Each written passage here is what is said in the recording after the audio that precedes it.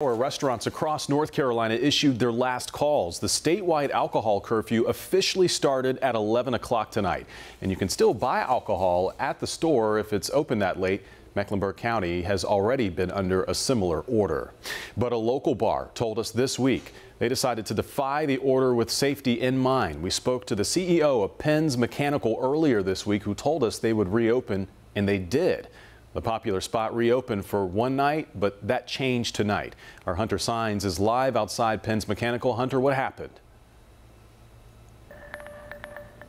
Hey there, Fred. Penn's Mechanical was supposed to be open tonight. Patrons were supposed to be inside, drinking, having a good time, from a distance, of course. But that is not the case. They are closed again. You can see this closed sign standing outside of the building here tonight. It was put up just after the county health director told CMPD to enforce the governor's order.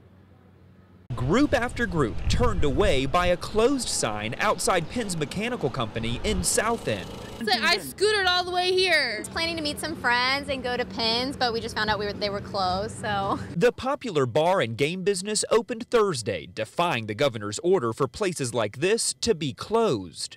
And so after being closed for 4 months, at some point, I still need to run a business. We spoke with the owner as they opened. We have the space. We have the ability to social distance. We're very confident that it's a safe, open environment. But on Friday, Mecklenburg County Health Director Gibby Harris told us Penn's is not a restaurant. They have no permit to operate as one. I have talked with Deputy Chief Estes, and he will have an officer go back out and enforce the executive order, which does not allow bars or arcades at this time.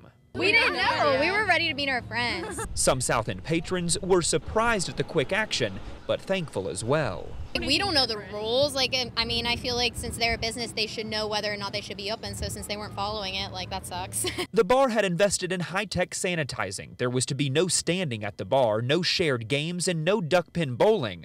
But for the county, they were still defying an order. And we never did see CMPD officers show up here at Penn's Mechanical. This place just closed this afternoon. The staff, though, tells me it is a sad situation because 130 employees now have no jobs yet again. Live in South End tonight, Hunter Signs, WCNC Charlotte. Yeah, that's the reality with this virus. Thank you, Hunter, for that report.